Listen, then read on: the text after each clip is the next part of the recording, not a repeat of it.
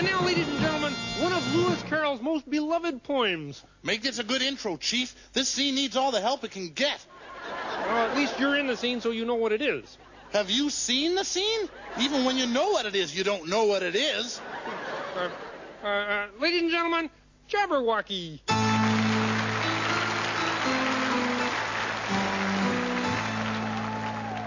Was brilliant, and the slidey toes did gyre and gimble in the wave.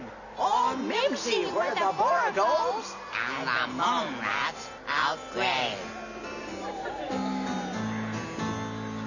Beware the Jabberwock, my son, the jaws that bite, the claws that catch. Beware the jub-jub bird, and shun the frumiest bandersnatch.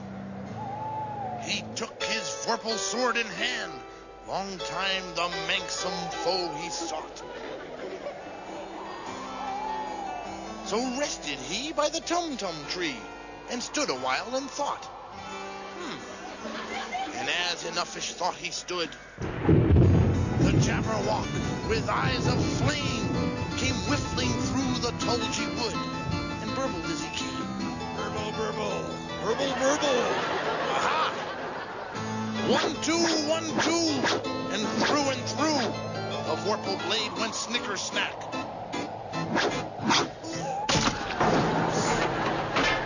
Left it dead, and with its head, he went galumphing back. Galumph, galumph, galumph, galumph, galumph, galumph. Ah, and hast thou slain the Jabberwock? Come to my arms, my beamish boy. Oh, for abjeste, Callooh-Callay. He chortled in his joy.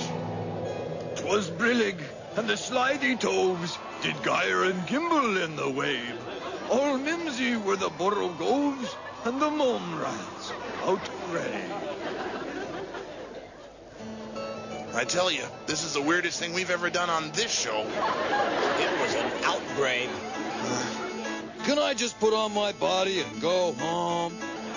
Well, you should quit while you're ahead.